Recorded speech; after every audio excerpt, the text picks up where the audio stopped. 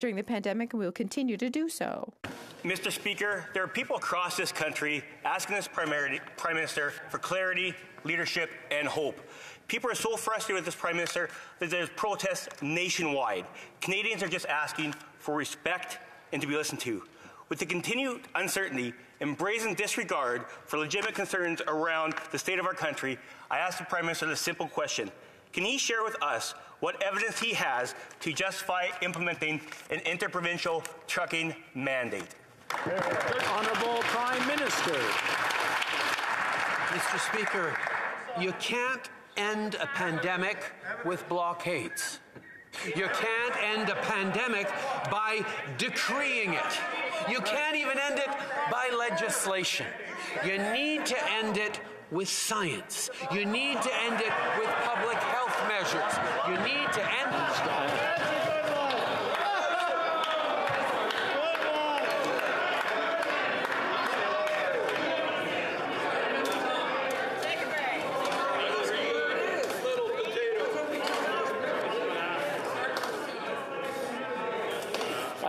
I just want to point out that when the honourable member for Regina Louvain asked his question, it was dead silence. I believe he deserves the same respect when he's getting his answer. The Right Honourable Prime Minister, please proceed. Mr. Speaker, you cannot stop a pandemic with blockades. You cannot end a pandemic by decree. You can't end a pandemic by legislation. You need to end a pandemic by relying on science, by public health measures, and by vaccinations. That's exactly what we have focused on through these past 2 years. And even as Canadians are tired and impatient for it to end, we are going to continue to be there for them, to support them through it, and to make sure we do everything necessary to end this pandemic. The honourable member for Regina Louvain. Mr. Speaker, the Prime Minister just demonstrated why Canadians are so frustrated.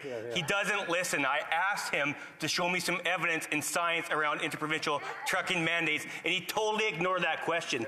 So my question to him would be, maybe a redo, because he maybe will get it right the second time. How high do grocery prices have to go? How empty do grocery stores have to be for him not to implement an interprovincial trucking vaccine mandate? The Right Honourable Prime Minister. Mr. Speaker, first of all, the member opposite is criticized something that we haven't even done, so there's already that issue there. But secondly, he talks about empty grocery store shelves. He talks about disruptions to supply chains. The reality is, Mr. Speaker, right now, people in Windsor are suffering and losing their jobs because they can't get auto parts across the Ambassador Bridge. People in Alberta are seeing shelves empty because they can't get deliveries across the Coots border crossing. And this Conservative Party that supports these blockades won't even stand up and say, enough is enough, it's time to go home. The honourable member for Grand Prairie Mackenzie.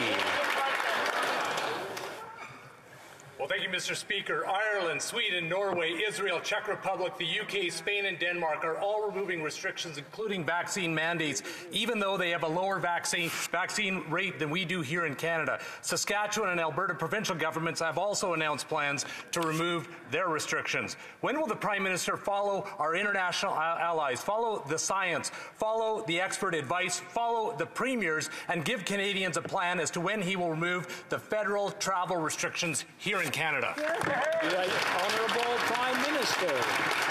Mr. Speaker, throughout the pandemic, different jurisdictions have handled things differently every step of the way, whether it's jurisdictions across the country that we've been there to support, or different countries that have had much worse outcomes in some cases, many more restrictions in other cases. The reality is we will continue to do what is right for Canadians to keep people safe as we get through this pandemic. And yes, I understand how frustrated Canadians are, how much we need to to see an end to this pandemic, but we can't do it by decree. We can only do it by continuing to trust science and getting people vaccinated. The honourable member for Grand Prairie, Mackenzie. Well, Mr. Speaker, that's the problem. There he goes again, refusing to answer the question. It seems he'd rather wedge, divide, and stigmatize fellow Canadians. The problem is that Canadians are better than that. They're sick and tired of his divisive games. They have done their part, and they deserve to know when Canada will follow our international allies and end our restrictions. On what date will the restrictions end? The Right Honourable Prime Minister.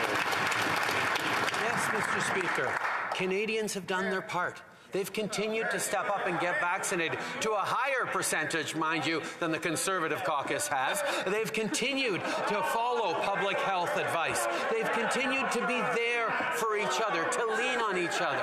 And now we see the Conservative Party continuing to egg on its supporters to shut down border crossings, to encourage its supporters to blockade downtown Ottawa because they're upset they lost an election. Mr. Speaker, we're going to continue to focus on supporting Canadians, on keeping people safe, and on vaccination. The honourable member for Burnaby.